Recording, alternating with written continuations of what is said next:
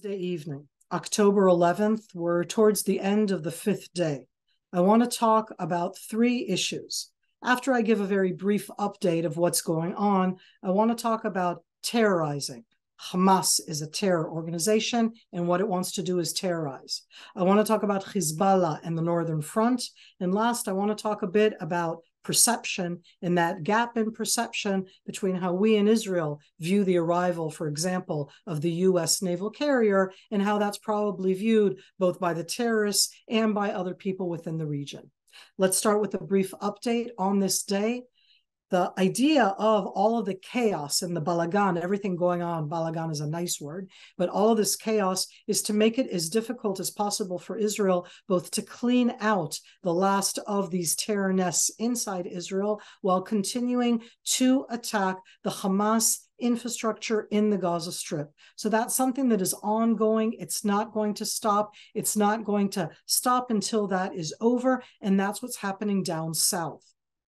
Up north, we have already seen a few more, both exchanges of fire, and as I like to call that, Hezbollah testing the water, trying out, poking here and there. Hezbollah wants to join, doesn't want to join. They're still trying to figure that out. Hamas and Hezbollah most definitely have some kind of coordination going on. This is something that we can understand in hindsight. No, we didn't know this before, but we're already into this event.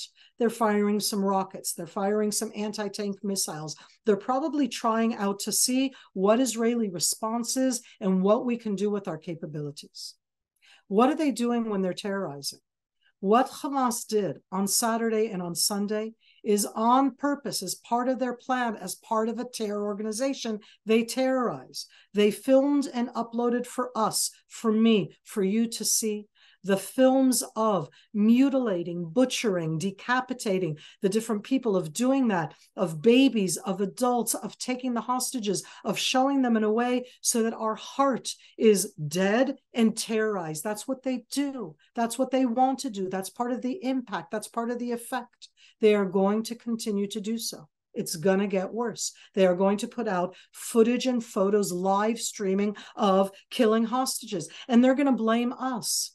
You have to look at this. This is a terror organization. That's what they're doing. They're trying to frighten us. They're trying to terrorize us. Will Hezbollah join? Yes or no? It is very hard to tell. Hezbollah wants to join, but they're also the ones who kind of like, let Hamas take it all right now. We'll show our support, but that they don't have to be hurt right now. They want to wait. They want to preempt. They want to start when it's good for them. I still at this stage, find it hard to understand what we will be doing. I again remind you all, Hezbollah has 10 times the amount of strength that Hamas has.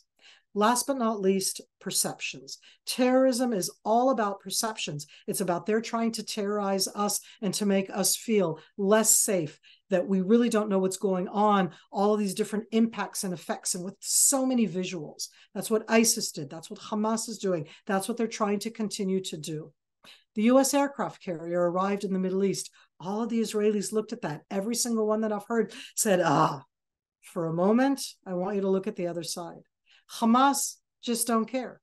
Hezbollah just don't care. They look at that and they say, oh, the United States of America that doesn't have any strength, but that the United States of America is here to help the Zionist entity. They are going to say, and we've heard voices like these, both in Iraq, Hezbollah supporters in Iraq, certainly in Iran, that they will attack now Americans in other places if the US would intervene. This is about a perception game. This is about who can blink first. But be clear, Hamas, terror organization, they terrorize, they mutilate, they kill, they're proud of it, and they show it to make you frightened. Breathe in deep. It's going to get worse. I hope tomorrow it won't be worse.